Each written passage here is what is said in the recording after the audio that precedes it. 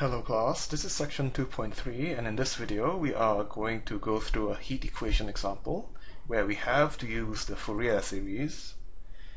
So we have a heat equation on a rod of length L with the boundary conditions set at 0. This time we have an initial condition that is a constant pi. So remember the last example we had, the initial condition was just a sum of signs, and now ours isn't. So we can see how we can use the Fourier series here to solve that problem. So again, we start with the product solutions. As you may recall, product solutions are solutions of the form uxt equals fx times gt, and we know that we can find that gt is going to be e minus n pi over L squared kt, and fx is equal to sine n pi x over L for n, 1, 2, 3, and so on, all the positive integers. Again, recall that by plugging in the product solution uxt equals fxgt into the heat equation formula, we reduce the differential equation for the heat equation into two equations, one that we can solve using separation of variables, which is the G solution, and one which we solve using the eigenvalue method, which is the F solution. So the product solutions are of the form unxt equals e minus n pi over L squared kt times sine n pi x over L. So we need to figure out how we can get the initial condition u equals pi. We have to figure out how to write pi as a sum of signs of the form sine n pi x over L, because if you may recall, taking the initial condition setting t equals 0 will turn these product solutions into sine terms of the form sine n pi x over L. So we need to use the Fourier Theorem here.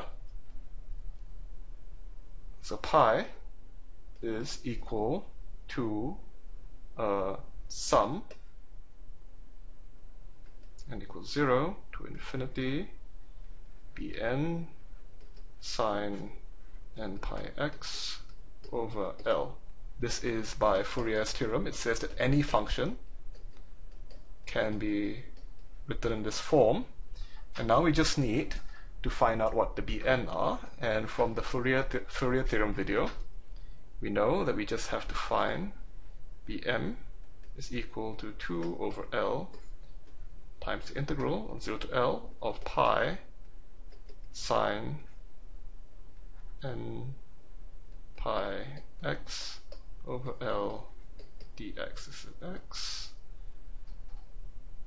This isn't a difficult calculation to do, so 2 over L pi, I can pull the pi out there because it's constant, and the integral of sine n pi L x is going to be minus cosine m pi over L x times L over m pi, going from x equals 0 to x equals L, because those were our boundary conditions for the original integral.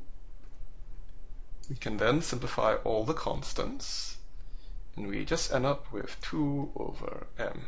The pi's cancel out, the L's cancel out, and we just have 2 over m over there, and we just have minus cosine m pi x over L going from x equals 0 to L.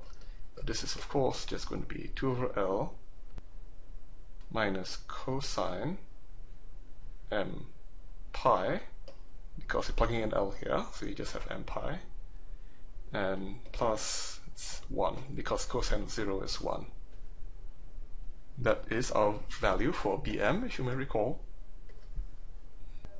And now all we have to do is to plug it back into Fourier's theorem. Pi is equal to the sum. We know that Bn is this term. It's going to be from m equals 1 to infinity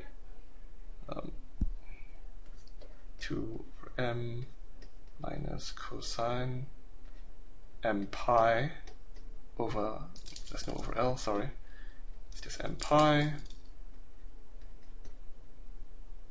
plus 1 multiplied by sine m pi x over L.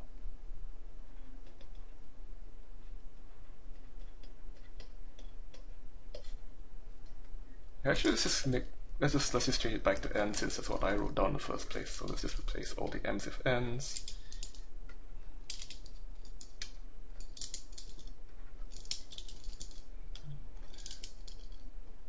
Just to make it consistent, it doesn't matter what letter you use.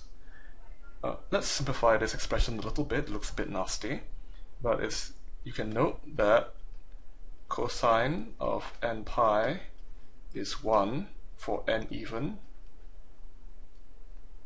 and cosine of n pi is minus 1 for n odd.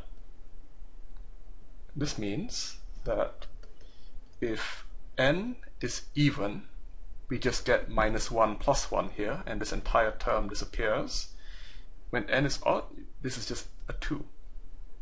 So we can ignore all the cases when n is even. So we can say we're just summing the case from n equals 1 to infinity with n odd. And when n odd, this is a 2, and the sign remains. And when n is even, the term disappears. So we have this.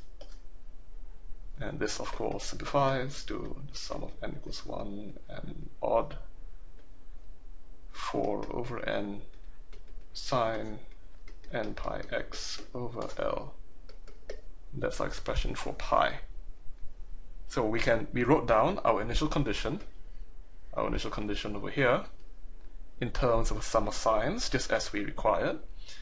And now it's not too difficult to figure out what our general solution should be. So if you may remember, our general solution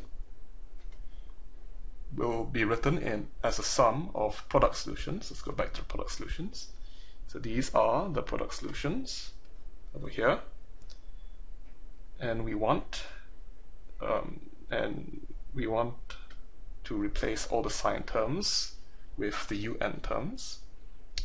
So we have here n equals 1 and odd again to infinity 4 over n instead of sine n pi x over L, because the initial condition of the product solution is sine n pi x over L. So we replace this with un, and this is exactly our solution to the original problem. Let's just write out the un in full. So n over 1 and odd infinity 4 over n times un, and un is of course just going to be e minus n pi over L squared kt times sine n pi x over L. And if we look at that, that is exactly the solution of our original problem that satisfies that particular initial condition. And I hope you can see the power of the Fourier method in figuring out the proper initial condition there.